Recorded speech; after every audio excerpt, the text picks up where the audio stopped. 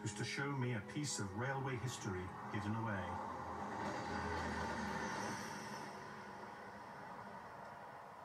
At the height of the Victorian railway age, this was a place of horror. At that time, the worst railway crash of all, the Abergele disaster. A footnote in history now, but the memory of it has not been allowed to wither. There were two trains involved. The Irish Mail, which runs between Euston and Holyhead, was the passenger train that was involved, and there was also a goods train as well.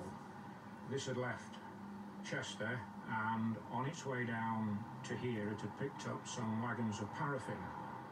The two trains met roughly about here, and the collision was absolutely catastrophic.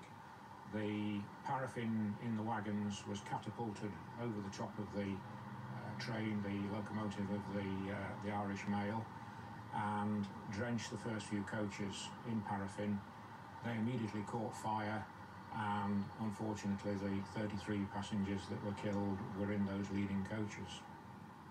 It's interesting, isn't it, that all this happened more than 130 years ago, yet the memorial has been maintained all that time, and there are flowers here and so on. That's right, yes. There's been a tradition with the railway companies always to maintain it over the years, and the residents of the nearby caravan site, they occasionally come here and put flowers on the memorial, as you can see here today.